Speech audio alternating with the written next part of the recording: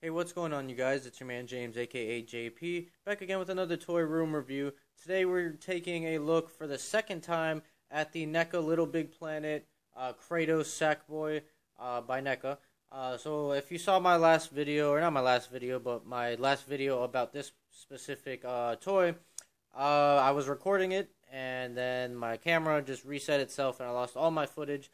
But I got a couple people saying they still want to see a review on it, so I'm going to do it again anyways for you guys. So as you can see, I already unboxed them and everything, so we skipped that whole portion. But we'll still take a look at the packaging here. So it comes in that open clamshell packaging that we get from Neca. The figure was fully displayed here. Down here you got an image of a Sackboy, which for whatever reason is not the Kratos one, which is really weird. But you got Kratos Sackboy right there, and this whole cardboard theme throughout the entire packaging, which is really nice. Then up here you see it says Little Big Planet along with the official licensed product of Sony or PlayStation.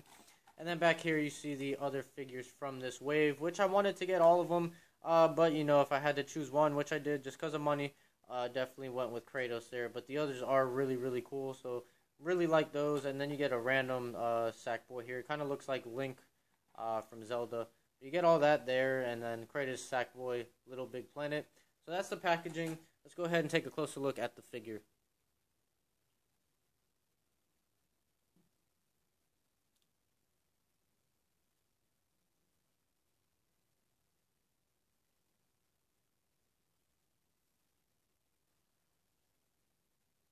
Alright, so here's the figure. Really, really, really nice figure. We'll take a look at his accessories. As you see, I'm gonna have to redo this.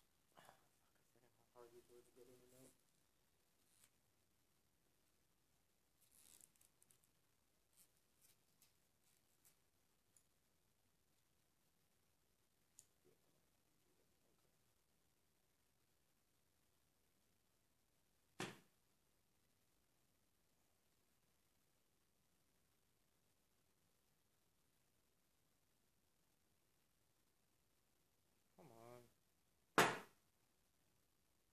Alright, so first we'll take a look at his accessories. He comes with his signature blades, which are done in this really nice kind of gold, shiny gold material with this like black and brown kind of sticker looking. Not sure if it's a sticker or if that's actually painted detail, but you got that with the nice brown handles right there, so that's really nice. And you got the other one as well. They're both identical, both have really nice details in them, so I really like these.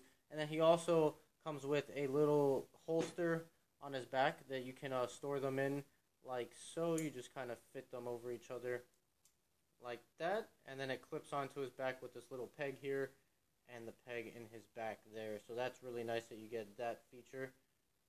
It just clips in like so, and then you got that right there. This figure is very top heavy, so kind of holding him up here, but you get that.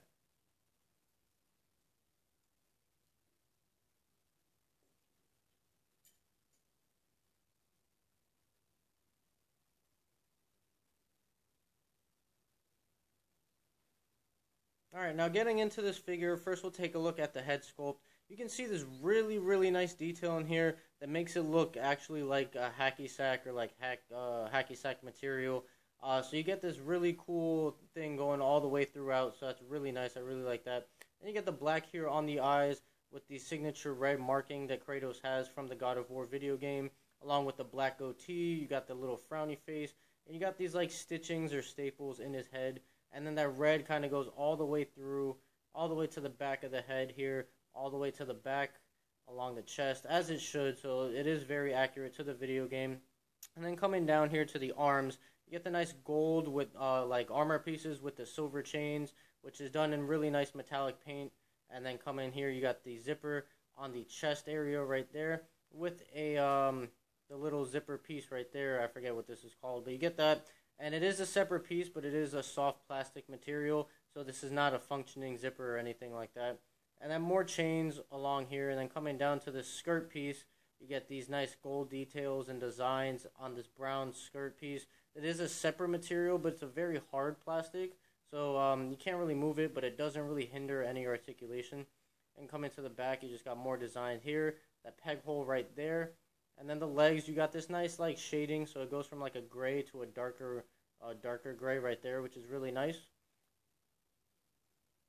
And now, as far as articulation, it's pretty basic. His head can fully rotate, can't really look down just a little bit. He could look up quite a bit. You get a little bit of neck pivot, not much. It's on a ball joint, and then same as the shoulders. So you see right there. So they're on ball joints, so you can move them out that much. You can't do a full 360 because his head is so big, but you get that kind of movement there. So you got the whole rotation.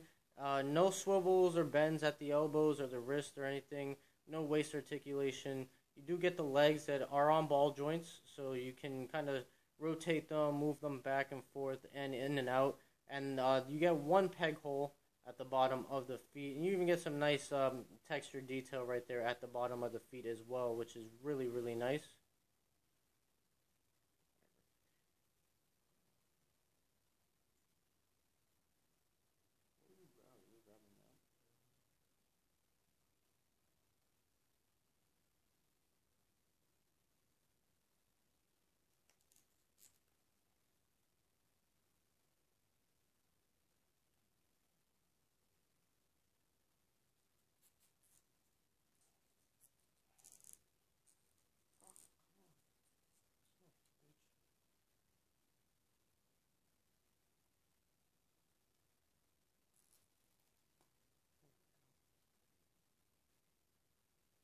Let's see if you will stand up for these next 20 seconds, please.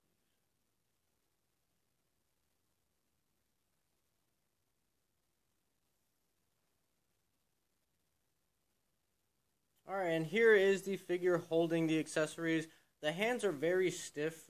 You don't really get any opening or closing action out of them, so you kind of have to wedge the swords in there, or the blades. And it's really hard to get in, but once they're in there, they're secure. They're not going anywhere.